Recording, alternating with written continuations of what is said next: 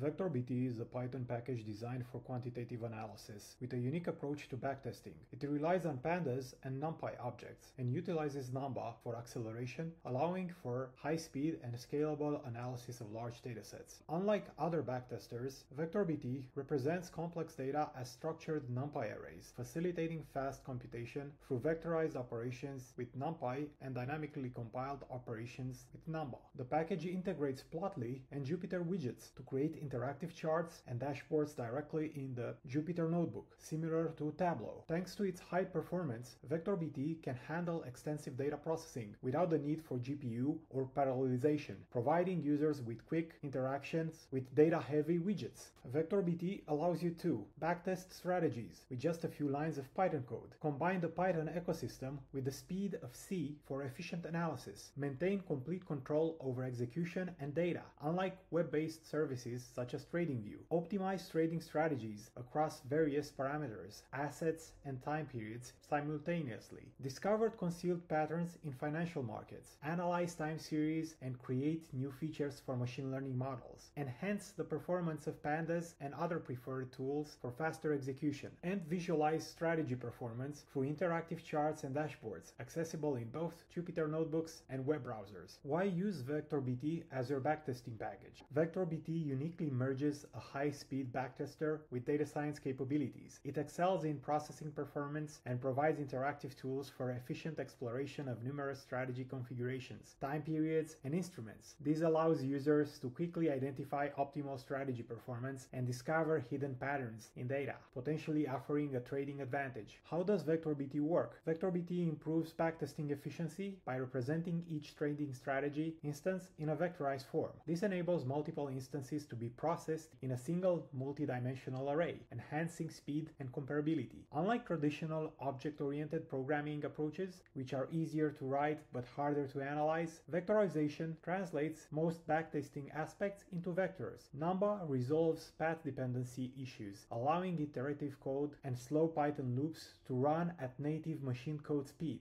VectorBT enables efficient tuning of complex strategies with numerous parameters by offering interpolation capabilities. It handles both single and multiple strategy instances seamlessly, allowing analysis of concatenated vectors in a matrix, provided there is sufficient memory. For example, it facilitates fetching the price of Bitcoin. In this example, we import NumPy as MP, pandas as PD, datetime, VectorBT as VBT. We define our start and end dates, then we use the VBT YFData download method to download price data for Bitcoin, and we save it in the BTC_price variable. Testing a dual moving average crossover or DMAC strategy involves using the MA class to calculate moving averages and generate signals. The initial test is straightforward. Buying occurs when the 10-day moving average crosses above the 20-day moving average, and selling occurs when the opposite happens. We first define our fast moving average and then our slow moving average by using the VBT MA run method and passing in the BTC price, the number of days for which we want to calculate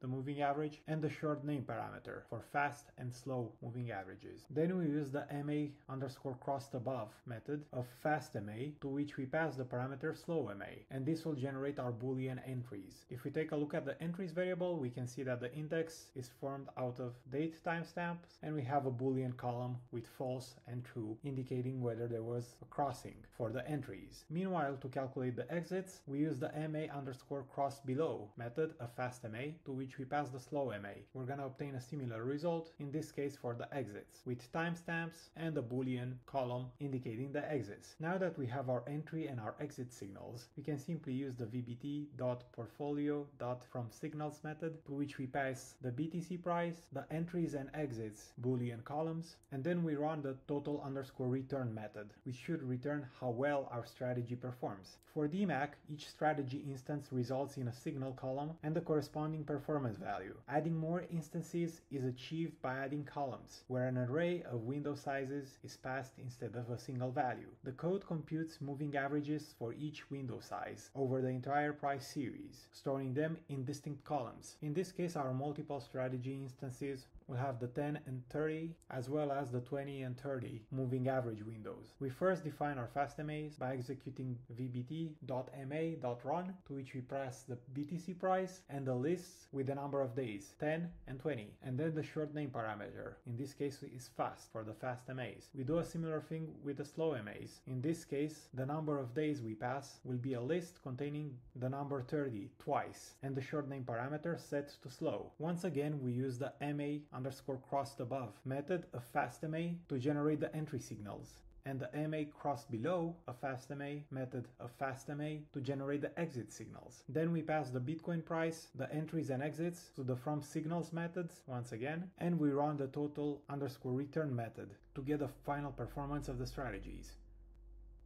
VectorBT simplifies the process by creating column levels like fast_window and slow_window for easy window size identification. The signal generation remains consistent across examples, as VectorBT functions seamlessly work with time series of any shape, enabling the creation of universal analysis pipelines. The diverse representation of features as columns opens up numerous backtesting possibilities. Extending the analysis to Ethereum involves combining Bitcoin and Ethereum price series into one data frame and applying the same backtesting pipeline for comparison. We once again use the vbt.yfdata.download method to download the Ethereum price. Then we use the .vbt.concat method of BTC price to combine the data with the Ethereum price data, and we store it in the comp price variable. We once again define our fast moving averages and our slow moving averages, followed by defining our entries and exit signals. And last but not least, we create our portfolio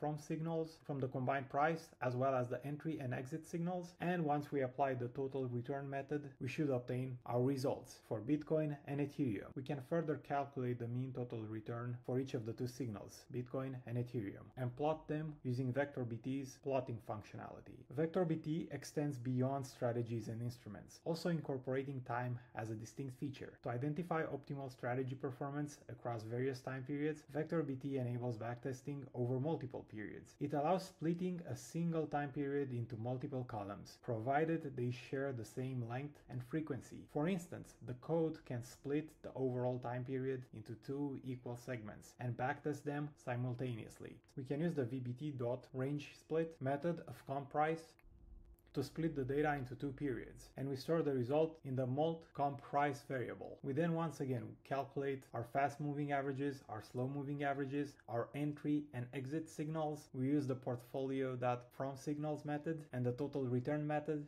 to create our portfolio and calculate our performance. In this case, will be split based on the two periods that we created. With multiple captured time periods, the index is no longer daytime-like. Therefore, passing the frequency to the portfolio class becomes necessary for computing metrics like the Sharpe ratio. The hierarchical index of the resulting performance series allows grouping by various features such as window pair, symbol, and time period. We can once again use VectorBT's plotting functionality to plot the mean total return for each symbol and for each time period. VectorBT goes beyond column stacking in backtesting. It provides functions for various stages in the backtesting pipeline, including building indicators, generating signals, modeling portfolio performance, and visualizing results. VectorBT accelerates pandas functions, including mapping, reducing, rolling, grouping, and resampling through compiled versions for optimal performance using NumPy and Numba. It adds a custom accessor on top of pandas for seamless switching between pandas and VectorBT functionality. Flexible broadcasting in VectorBT allows for efficient broadcasting of array-like objects with arbitrary shapes, including pandas objects with multi-index. VectorBT provides pandas utilities that encompass grouping columns, wrapping NumPy arrays, transforming pandas objects and their indices, and additional functionalities. VectorBT facilitates data acquisition by supporting various providers like Yahoo Finance, Binance, CCXT, and Alpaca. It enables merging multiple signals with different indexes and facilitates updates. VectorBT supports various data generators, including GBM, Geometric Brownian Motion, for the generation of diverse random data. VectorBT allows for scheduled data updates, enabling periodic updates for any previously downloaded data. VectorBT facilitates data preparation through through transformation, rescaling, and normalization. It provides custom splitters for cross-validation, including support for scikit-learn splitters like k-folds cross-validation. VectorBT supports labeling for machine learning, offering both discrete and continuous label generation for effective training of machine learning models. In terms of indicators, VectorBT provides a wide range of technical indicators, including moving averages, Bollinger Bands, RSI, stochastic, MACD, and more, all with full Numba support. It seamlessly integrates with 99% of the indicators in the technical analysis library, pandas TA and TA-lib, due to built-in parsers. Each individual indicator is wrapped with VectorBT's engine, allowing for flexible hyperparameter combinations ranging from arrays to Cartesian products. The indicator factory in VectorBT is a powerful tool for constructing custom technical indicators of any complexity. By taking a function, it automatically generates an indicator skeleton capable of handling inputs and parameters of various shapes and types. This feature, running on VectorBT's indicator engine, provides the easiest and most flexible method for creating indicators available in open source. In terms of signals, VectorBT offers comprehensive signal analysis encompassing the generation, mapping and reducing, ranking, and distribution analysis of entry and exit signals. VectorBT includes signal generators with full Numba support, offering random and stop-loss, SL, TSL, TP, etc. signal generators for efficient signal creation. The signal factory in VectorBT is derived from the indicator factory, specifically designed for iterative signal generation, providing a specialized tool for creating signals. In terms of modeling, VectorBT boasts the fastest open-source backtesting engine, achieving order filling in 70 to 100 milliseconds for 1 million orders on Apple M1 processing chip. It offers highly optimized and flexible simulation functions for portfolio modeling with the lowest memory footprint. The engine supports two major simulation modes. One, vectorized backtesting using user-provided arrays like orders, signals, and records. And two, event-driven backtesting with user-defined callbacks. The class supports shorting and both individual and multi-asset mixed portfolios, consolidating various features across VectorBT into a single powerful entity. VectorBT provides Numba-compiled versions of performance metrics, including those from empirical and their rolling versions. It includes an adapter for QuantStats, enhancing the calculation and analysis of performance metrics. The stats builder in VectorBT is a class designed for constructing statistics from custom metrics. It implements a set of predefined statistics tailored for various backtesting components, including signals, returns, and portfolios. VectorBT introduces in-house data structures, records, and mapped arrays, tailored for analyzing complex data like simulation logs. These structures are fully compiled with Numba, ensuring efficient and high-performance analysis.